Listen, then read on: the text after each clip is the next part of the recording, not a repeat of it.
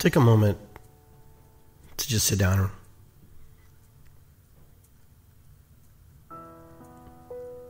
and to think about your last day on earth.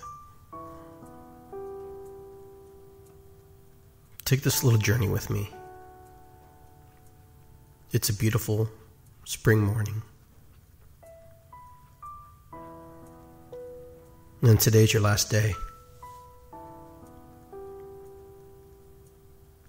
Today is the day where you think about everything that you've done, everything you could have done, things you wish you had done. What kind of thoughts would come through your mind? Would you be satisfied with everything that you accomplished? Would you have regrets? Most people usually have regrets that they wish they would have done more, said more, or moved into a space where they were able to forgive themselves and others. It can be hard when we come to that place in our life to self-evaluate ourselves and wonder if we did everything to the best of our potential. You know, the old saying is everyone dies, but few rarely live.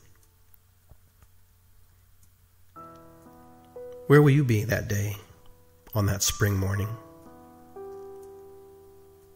Reflecting and thinking about life and all you've done. I guarantee you most of us won't be thinking about all the money we made. Many of us will be thinking about our friends, our family, the people we love, the people we wish we would have loved more. Or we could have loved ourselves more.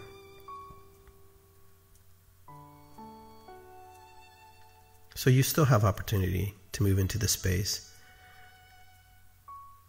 and to do the things that you like to do in this life. It's guaranteed that we're all going to go back to the earth, back to the mother. What's not guaranteed and what's not set in stone is yet the things we can still do, the experiences we can still have, and all the beautiful adventures we can have. But remember, one day, you will be in that position to reflect on your life and what you've done. Will you be happy with what you did and what you accomplished?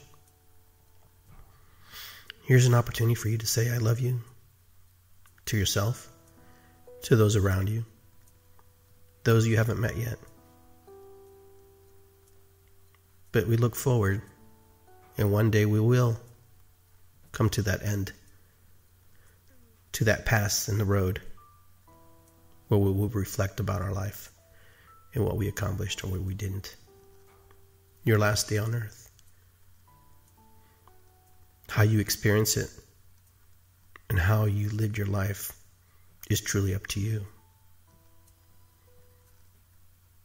Will you live or will you rarely live?